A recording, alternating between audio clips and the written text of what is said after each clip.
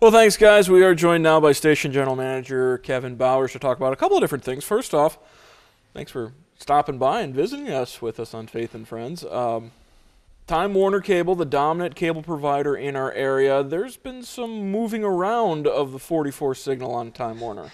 Yes, and you know, Mark, I've spent a lot of time on the phone this summer, really helping our viewers locate Channel 44 and Time Warner. They made some changes to the basic schedule, or to the basic service. And so if you're in the Lima area, you really want to check out 85.24 if you receive that basic service. And of course, if you have a digital box, we're still on Channel 4 in the Lima area. Yeah, I think that's where some of the confusion comes in, is because there's so many different ways to get the cable signal from Time Warner, so it really does depend upon if you have the box, or if you're still getting it through the actual monitor itself. And of course, if you're watching us right now, you are receiving our signal. So if you know of a friend or family member who's just a little confused, feel free to have them call us, because it depends where you're located in our viewing area as to the channel that will be carried on. But I think we have a graphic that basically lays that out for you if you have a digital box. And again, if you're on a basic service, it's 85.24 in the Lima area and 76.10 in Findlay.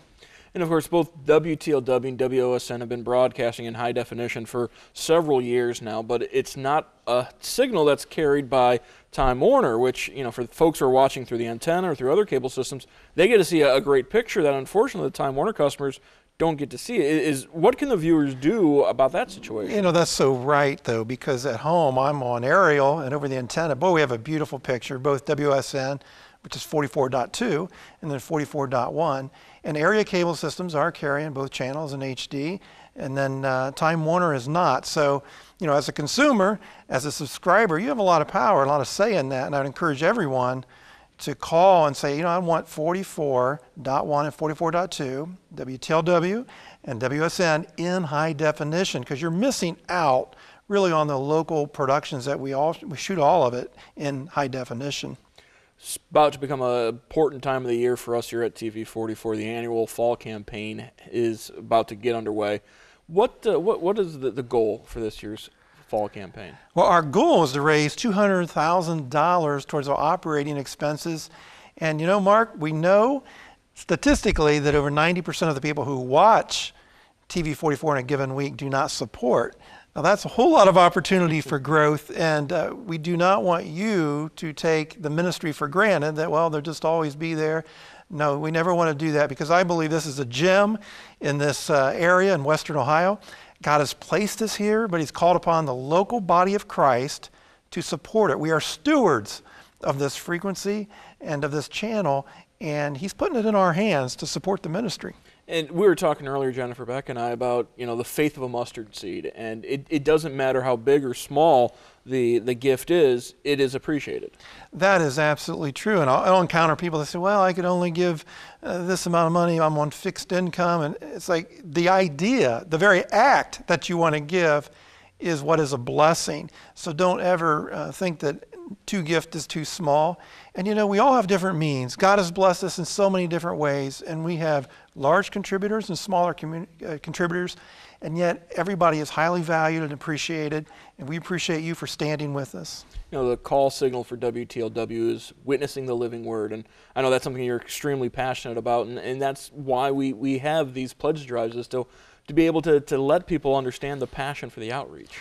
That's exactly right. Now, our mission comes down to evangelize the lost and to edify believers. And if you're a believer and you're encouraged on a daily basis through the programming on Channel 44, don't see us just as a video distributor. This is a local ministry touching lives. So don't go to the well and just receive that cold water. You know, give back, invest in this ministry. It's good seed. Before I let you go, I want to touch on one final thing. Recently, the station founder, Ron Mile, passed away, and just a few days ago, we had a memorial service for him. What did Ron Mile mean to you? Ron meant so much, and this is why, because I came to Christ in 1984 through the ministry of Channel 44. And I recall before that time watching Ron on the air, and he delivered really such a passionate presentation of the gospel. He was a man of conviction. And I want to tell you, this station would not be here if it was not for a man of conviction, because he had so much to overcome in getting the station started. And then, of course, he was a mentor to me in those years as I grew in responsibility here at the station.